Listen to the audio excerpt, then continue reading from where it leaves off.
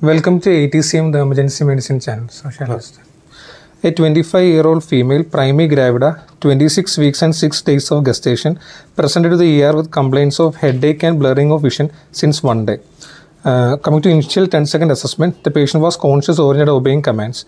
Coming to airway, somebody with headache and blurring vision, not this patient. What all differential diagnosis will come to your mind? Some migraine. Migraine is the most common thing. Then elderly patient, we just think about CVA can be suspected. Press can be. Okay. Coming to airway was patent, no pooling of secretions. Coming to breathing, air entry bilateral equal, respiratory rate of 24 minutes per minute, saturation of 97% in room air. Coming to circulation, BP of 160/110 millimeters of mercury, all peripheral pulses equally palpable. At this point of time, we have put an IV cannula and we reassess the BP. At the same time, we went ahead with the parallel survey. Coming to disability, GCS of 15/15, bilateral pupil equally reacting to light. Coming to exposure, temperature of 98.2 degree Fahrenheit with a GRBS of 130 milligram per deciliter. We again reassess the primary survey. The BP was still 160/110, despite the patient had taken injection PCM. We have given at this point of time injection labetalol 10 mg IV stat was given, ruling out other contraindications. What are the conditions you can give labetalol in clinical practice? Indications. Hypertensive emergency patients. All patients. Not any history of any bronchial asthma, not on any beta blockers, no sinus bradycardia, AV blocks, anything. Total MBBS students will tell. I want more refined answer from postgraduates. Which all conditions you don't give labetalol in hypertensive emergency? Beta blocker cannot be given in asthma, everyone know. Cannot be given in bradycardia, everyone will know. I'm not asking that, more than that.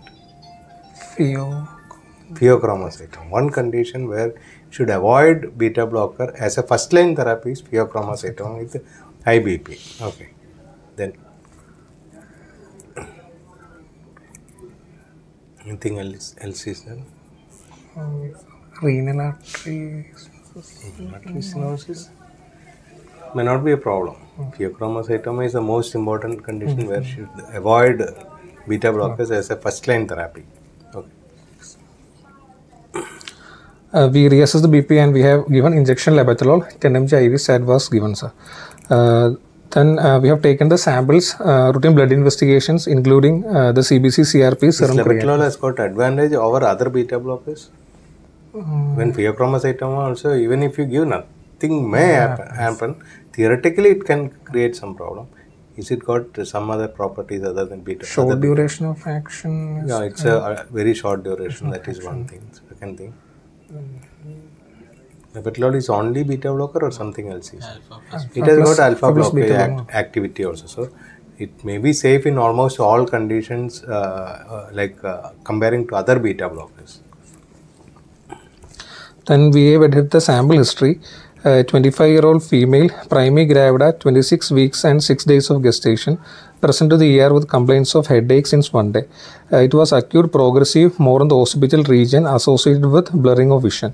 No other associated symptoms, no history of fever, vomiting. What is press? Sudden set of headache and which occurs due to hypertension but relieves after. Press syndrome. Posterior reversible encephalopathy syndrome due to sudden rise in hypertension. Sudden rise in BP and what happens to the vision? Blurring of vision. Blurring of vision, okay. They have blurring of vision, loss of vision, all these things are possible in press. That is especially very common in pregnant ladies. SLE, pregnancy, all these things, it is very common. No history of any fever, altered sensorium, no other associated symptoms, no aggravating or relieving factors. Coming to allergic history, no history of any allergies. Medication history, the patient is on iron tablets, sir. Past history, no history of similar episodes in the past, no history of any hypertension detected. Last meal was taken at 8:30 a.m. sir. Coming to examination, pallor was present, no icterus, cyanosis, clubbing, generalized lymphadenopathy, bilateral minimal period edema was present, sir. Coming to systemic examination, CNS GCS was 15/15, bilateral pupil equally reacting to light, cranial nerves were normal, moving all four limbs, reflexes were Pupil present. alone will not be sufficient in a case of hypertension. What else you have to tell in hypertensive crisis?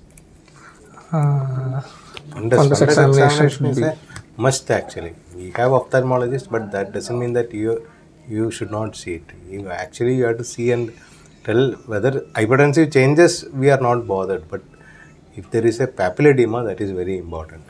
Okay, so papilledema is one of the most important findings seen in patient who is having hypertensive encephalopathy. Other systemic examination was within normal limits, sir. From my initial diagnosis, System examination, what all things you have to look?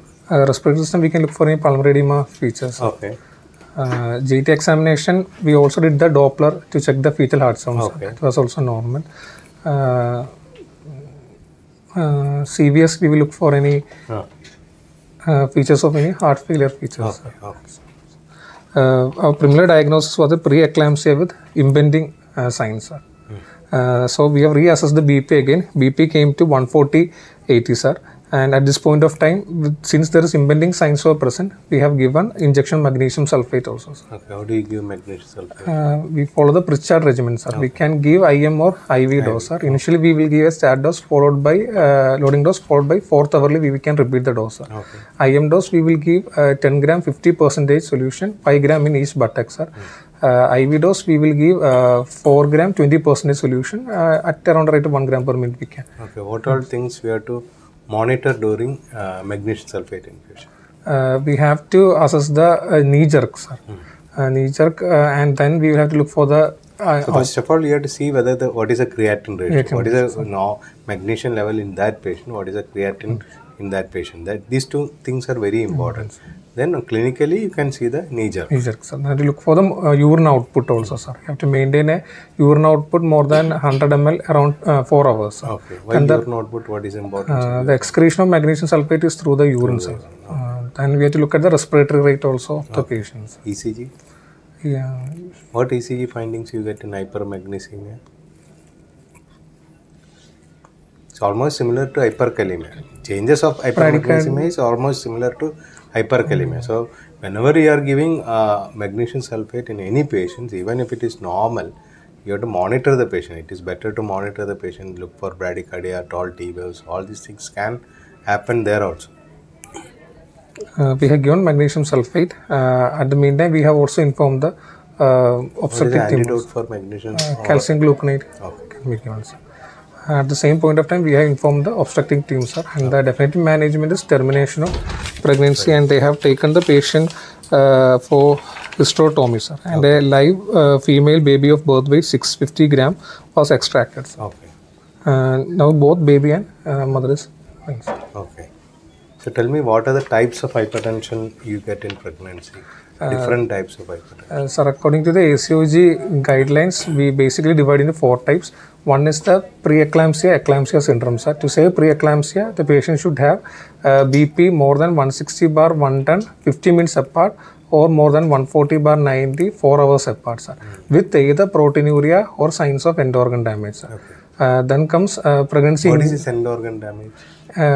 Causing any prolonged excessive hypertension causing changes in the organs, like we can see pulmonary edema can be there, then elevated liver enzymes, hemolysis can be there. The most important is fundus changes. Fundus changes. If there is a fundus change, nothing is required. That itself will tell that there is an end organ damage.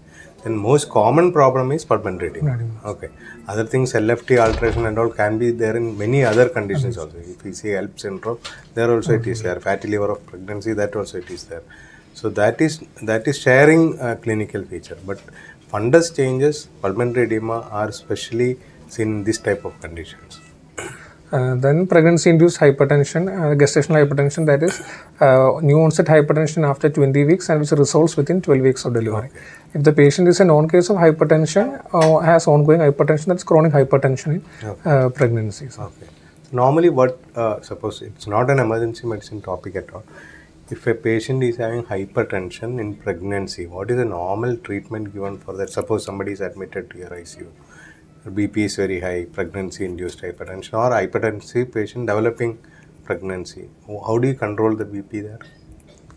What are medicines can be used? What are medicine cannot be used? ACE inhibitors and ARBs we cannot use. Other than that, we can give beta blockers, can be there, calcium channel blockers, nifedipine can be given, hydralazine can be given. Sir. Okay. So any drug is possible except ACE or ARB. They have some potential teratogenic effects. That's why they are not used. Then, if refractory hypertension, then we can think about sodium nitroprusside also. Sir. Sodium nitroprusside is not a very good choice. You can go for some, refractory like we have labetalol is there, we have NTG is there. They will be better choice than sodium nitroprusside. Okay. What happened to this patient afterwards? The patient has been taken up for termination of pregnancy, sir. And a preterm baby has delivered, sir. Both mother and child is okay now. So how do you manage hypertension after pregnancy? Some patients, after delivery, they develop high BP. What is the change in management in that type of cases and hypertension at the term of the pregnancy? How do they differ? After delivery, some patients will have very high BP. Okay. Usually resolves pregnancy-induced hypertension will resolve by 12 weeks. Eclampsia will resolve by delivery itself. In other patients, we need to have adequate BP controls. Less than 130/80 should be active. What all drugs we can use in that conditions? We can use again beta blockers can be given, calcium channel blockers can be given. Sir. Can we use AC inhibitors after this? So only in terms of pregnancy, but they can continue for next pregnancy. So it's better to give calcium channel blockers. It is not next pregnancy. When the patient is having breastfeeding also, it is better to avoid. But otherwise, there is no contraindication. If the patient is having high BP, you can use AC inhibitors or ARB after delivery, not before delivery. Anything else you have to take care during the like high BP conditions? Other than this, what all complication patients can have? During the eclampsia, preeclampsia, or other complications? Low birth weight, intrauterine. No, that is a gynec problem. I am asking the mother. Maternal cardiac arrest. Cardiac arrest can be there, cardiac failure can be there. Can you use labetalol during cardiac failure? The patient is having high BP with cardiac failure. Some patients can present like that. Can you use labetalol? Labetalol infusion. Yeah, I am asking yes or no. We can use. We can use. Only problem is some patients can, beta blocker has got two effects. One is it can reduce the heart rate. Other one is it can sometimes reduce the contraction of the heart. So if the patient is having minimal heart failure with high BP, the failure can increase because of the BP. In that condition, you can use beta blocker like stage 1, stage 2 and all we can safely use. But if the patient is having a known cardiac failure, on top of that she has developed hypertension in pregnancy, then beta blockers may not be a good choice. In that condition, what all things you can use? Should we use only beta blocker in eclampsia? No, sir. We can use any other. Yes. So that is a common scenario. The patient will have high BP. Patient can have like pregnancy-induced cardiac failure. So how do you manage that situation? That is a next common scenario other than eclampsia. We can add diuretics. Diuretics may not give good effort. Calcium channel blockers. Patient is, it's a very common scenario. Patient is having high BP.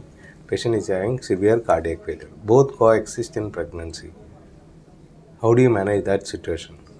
Delivery is one option. That definitely has to be done. Instead of labetalol, what is a drug of choice? Hydralazine can be used, but nowadays we don't get IV hydralazine. We have only tablets. What is the drug of choice? A very common scenario. What is the drug? We use no, so normally we use this drug. NTG is the drug of choice. In that condition, NTG is the next choice. There is no contraindication for that drug. There is no teratogenicity, so that can be safely used. Okay, so that is a common scenario other than the preeclampsia. What happened to this patient afterwards? The patient right now rechecked the BP, sir. Come to normal levels. No. Now monitoring the BP, not only medication. ECG was normal. ECG was normal. Magnesium after that also was normal. Magnesium was normal. Okay, should we continue any treatment for this patient afterwards?